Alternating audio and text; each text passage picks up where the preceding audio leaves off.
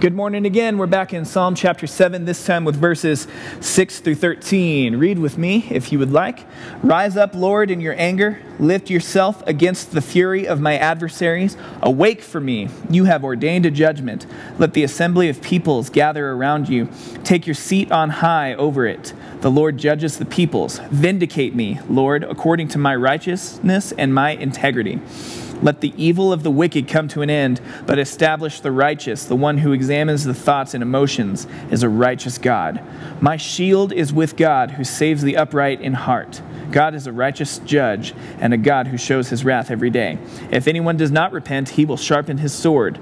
He has strung his bow and made it ready. He has prepared his deadly weapons. He tips his arrows with fire.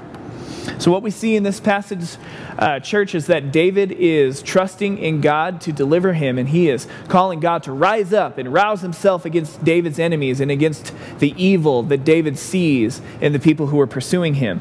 And my question for you today is, are you going to be like David in your life and turn to God and God alone, as David calls him, his shield? Or are you turning to other places to find your salvation or your refuge?